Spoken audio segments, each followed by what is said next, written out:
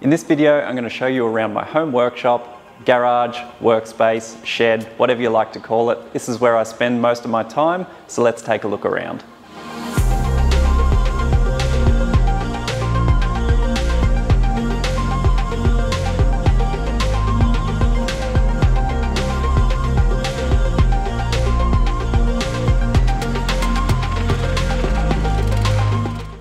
To give you a little bit of background on Engineered to Slide, I moved in here over 10 years ago and finished off the ute build, and since then I moved out briefly to a commercial space and now moved back here because this is where the heart of Engineered to Slide is, and this is where I find myself the most productive. And in recent months I've given this place an overhaul and I've got it working perfectly, and I want to show you around and show you all of the features that I think work perfectly for my situation. Hopefully you can gain some inspiration for your own workspace, or hopefully you can find some ideas in the ways that I've done things. But throughout this, I want you to remember that I've been at this for nearly 20 years, and throughout all of my time, I've worked out what works for me and what doesn't work for me.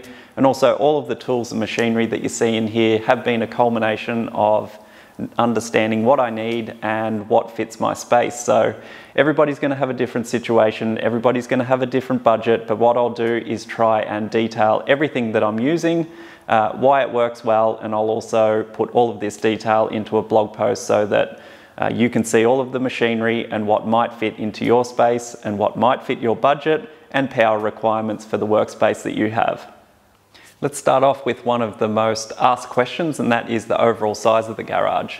It measures 12 meters long by 7 meters wide, and the eaves are 2.7 meters tall, and the pitch in the middle of the garage is 3.4 meters tall. The floor coating is an epoxy flake floor finish, and I did this myself, and you can see more details in a blog post that I did on the process. Definitely learned a lot doing this, and it was a long process. It involved grinding the floor back to the smooth concrete and then putting a base coat down, and I used neutral grey and then used these flakes which stick on top of the base coat, and then this is covered with a clear. And having a clean and well presented workshop floor is worth it, even if you do drop and lose a few bolts from time to time. So just inside the roller door, we've got the Brobo saw, which I'll get to in a minute, and the roller rack. But just before that, we have my little upright steel store. So what this does is it stores all of the steel offcuts and tube lengths, and these are very easy to see like this. And this is something that I've tried either having them laying down or standing up, and I prefer them standing up as they don't get any dust, which attracts moisture, which attracts rust on the steel sections, and it's easy to see and work out what type of tube you have, what lengths you have, and what you can use for your project. So this is really easy to shift around the workshop and move as it's on some caster wheels like a lot of the things in the workshop. But this little steel rack is something that I've found to work really, really well. It's not great for huge lengths of steel, but anything around 2 meters long fits in it really nicely, and I stack the long lengths at the back, the short lengths at the front, and I've got a small section where I can place the sheet metal on, and these things get really, really heavy, so make sure that you build it pretty strong. I built mine out of some angle iron and flat steel bar, and this is around 6 millimeters thick. On this wall we have the cut-off saw, and then I've incorporated some storage underneath and over above. So this area did take me a few tries to get right, but I'm really happy with the operation of it now. The whole Brobo and the roller cabinet setup is on caster wheels, which means it can be moved out and moved around. And then the little mezzanine storage area up top, which holds the 2 cabinets, is mounted to the roof and to the purlins of the garage. And this is made by 50 by 50 square tube, and has some MDF on top of it, which makes everything really strong and sturdy and gives me more storage for everything that I require. Down below here we have the more used and more regularly used items. So we have a drop saw, which I'll use sometimes to cut longer lengths that won't fit in the garage. And then I have my little compressor, my cordless compressor. And then over the other side I have some offcuts of steel, some bolts that I don't use too regularly, but it's really handy to have them there if I don't have them in my main bolt toolbox, which we'll get to soon.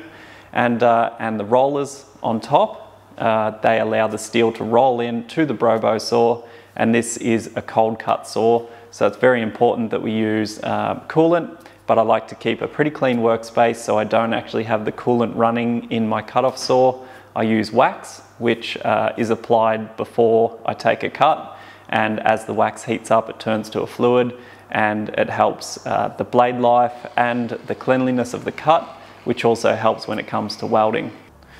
Up here we have some alloy wheel stands, and these are really handy, and I use them regularly for wheel alignment. So this is using a stringline wheel alignment setup and allows me to get under the car, do the alignment changes and verify them while it's up on these stands. Over in this corner of the workshop we've got a toolbox which obviously houses tools, and this is really handy as I've got more tools over the other side of the garage which I'll get to soon. But this one is really good for working on vehicles, and obviously it's easily maneuverable being on wheels, and I can take it out into the driveway and work on anything that I need. I have a tyre changer as well, which as I regularly attend drift events, this is really handy to be able to change tyres. Up above me I have all of the spare tyres on wheels, or some of them are on wheels. And I think this is probably one of the biggest things where you can start to save floor space in a workshop, is to get these bulky things up out of the way, and a tyre rack is the perfect way to do it. So this is all constructed out of 50 by 50 by 1.6 millimeter thick square steel tubing, and this is all braced back to the garage, and this houses wheels and tyres that stretch the entire length of the 12-meter roof here. Out the back here I created a little room for storage, and this used to be an outside space, but I put some ColourBond sheeting around here and confined it all in so that I could store bits and pieces like all of the aero, all of the fiberglass molds for the Hilux, and all of the bits and pieces that I don't use regularly. And there's also a couple of gearboxes, a couple of SR20 motors waiting here for cars to go in. But any space is worth making the most of when space is limited. This is what's known as a manual pan brake, and this has a 1250 millimeter long capacity by 2 millimeters thick, and this can be used on aluminium up to 3 millimeters thick as well, and it's a really handy machine. Each of these fingers is adjustable and removable, so you can actually fold boxes on this. And that's very handy when it comes to building aluminium sumps, fuel tanks, anything that requires a nice corner to be folded and then welded. And I've got this on caster wheels using a 50 by 50 square steel tube base. And this allows me to move it around the workshop, push it hard up against the wall, and then shift it out if I'm folding something that's larger than is required. Even though it is quite a large machine and a very small capacity, it really can't be replaced. And for anything that we work on in motorsport, 3 millimeter is really the maximum for any brackets or bits and pieces. Central to the back wall, I've got a whole toolbox full of nuts and bolts, and you really can't discount how important nuts and bolts are when building a car. And to be able to find the exact size and diameter and length, and also correlating nut quickly and easily is important. So that's why I've got this whole toolbox set up with each individual size. So we have M5, M6, M8, M10, M12, and then we have our larger bolts as well. So all of these are organized in this toolbox, and I find it quick and easy to be able to go there, grab something, and then be able to assemble the car. This is a manual guillotine, and it's used for cutting sheet metal. This has a capacity of 1300 millimeters by 1.6 millimeters thick, but I can push it to 3 millimeters thick, especially with aluminium. And this is a manually operated machine, so it requires stomping down on the pedal to be able to cut the material. And I've made the most of the floor space here by adding a roller onto the side, and also a thicker guillotine here, which I'll show you. Just like the manual pan brake that we looked at earlier, the guillotine's also on a roller base that has caster wheels, and then I've made use of the floor space by adding in some storage underneath, and this holds my upright tube bender, and I've got a bar bender under here which I can take out of here and mount to the bench, and then all of the dies that I use with the upright bender. So trying to always maximize the amount of space that I have whilst keeping everything portable. So I mentioned the upright bender which sits under the guillotine, and this is my first bender that I used to build the Hilux, and this I drew and made myself, which proved to be quite inexpensive, and this is something that you can do also by downloading the plans at engineeredtoslide.com. Moving on from that bender, I then went to the horizontal bender to build a number of roll cages with, and this is hydraulically actuated, so it means you can build roll cage tubing that is very strong and large diameter without really having to create a sweat, because this takes all of the effort out of it. You can also download these plans at engineeredtoslide.com and build your own. This one is a really nice bender, and I've made a 50 by 50 millimeter base on caster wheels again, and then welded on some rod which actually holds all of the dies that are associated with this bender, so the whole lot can be moved in and out as one, and it's a really good little unit and something that is very powerful when building a roll cage or a full tube chassis. So this brings us to the lathe, which is one of the last machines on the back wall here, and this is something that is my specialty. I am a qualified fitter and turner and spent many years at Ford product development machine shop operating one of these, so I know my way around the lathe, and I really appreciate having one in the workshop, as it took me many years to be able to afford.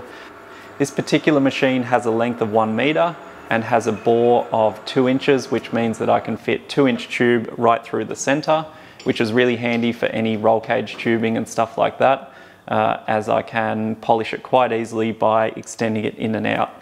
And a lathe is a tool that you grow accustomed to. They all have their own little quirks and ways that they'd like to be used. So understanding how they work is something that we'll be talking more about here at Engineered to Slide, and we'll be doing a course on operating one of these should you have the opportunity to have one in your workshop. This small red toolbox just has the components for the lathe and just some offcuts of round bar stock. And we have the larger round bar stock sitting on top, so we have aluminium, brass, mild steel and stainless steel. So now we move into my favourite part of the workshop, and this has all of my tools and toolboxes lining the wall, my fabrication table in the middle, my TIG welder, and then we'll move into the machine shop soon.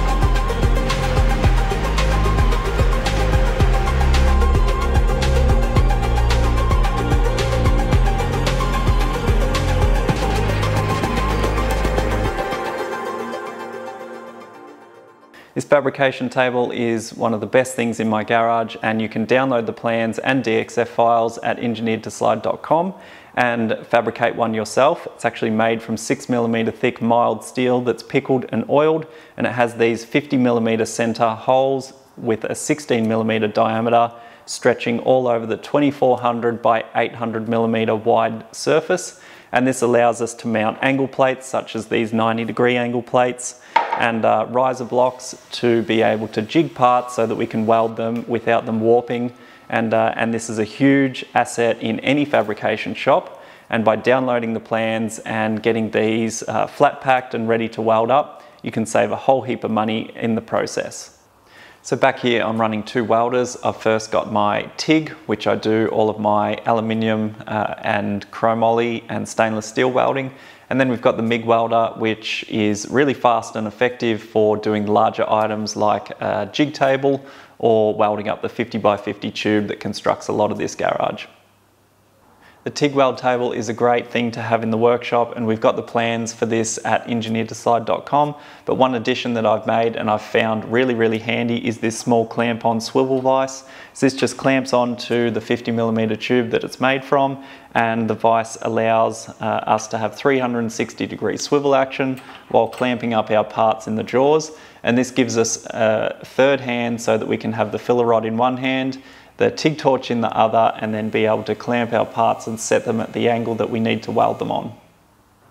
So behind me here is what I call the mess room, and this is a room that measures 2.5 meters wide by 3 meters long, and this contains all of the tools that create mess to keep the workshop clean.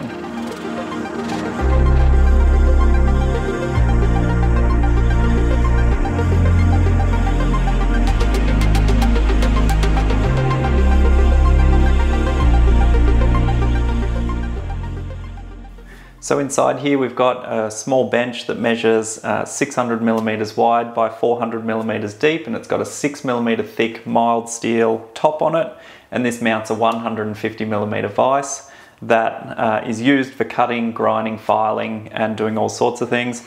I always run soft jaws, which are aluminium angles, just to make sure that the serrations on the vise doesn't bruise whatever I'm clamping. And then beside this we've got a bench grinder, and this has a linishing attachment on one side. I do have a dedicated linisher, but this is really handy for just doing the smaller jobs that requires the finer grit.